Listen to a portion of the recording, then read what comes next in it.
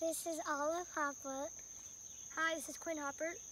And we are live in the Galapagos Island, and we're going to tell you some facts about tortoises right here. So, tortoises can weigh up to 500 pounds and approximately 250 kilograms. You would notice that there's lines on the back of their shells. Some of them have like squares, kind of like circles. You can see on that one, there's a lot of lines. The more lines they have is the younger they are. And the less lines they have is the older they are. The lines, when they get smooth, they're like really old. They get really old.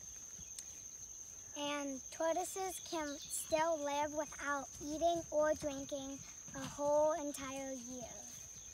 And this is Quinn and Olive. We'll get back to you soon.